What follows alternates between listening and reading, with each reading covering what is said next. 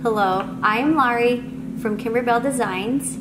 The first batch of pre-cut vintage Boardwalk fabric kits have two fat 16th pieces that are directional, and the stripes are going in the opposite direction than what is depicted in our cutting diagrams.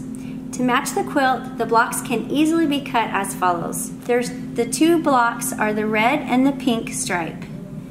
If you take the red stripe and you rotate it just sideways like this, you'll match it in the diagram and you can cut it and it will work just like you need it to. There's plenty of fabric there.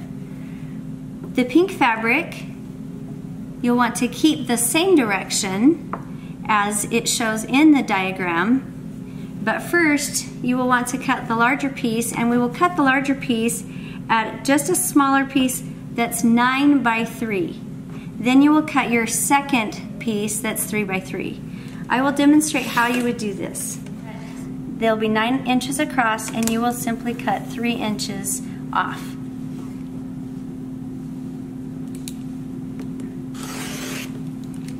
Your second cut will then be 3 by 3 on this piece. Now this piece was originally 4.5 by 10.5, but it still works, and the reason that it still works is when the block is completely trimmed and ready to place into the quilt, it actually will be trimmed down smaller to a 2.5 by 8.5 inch block.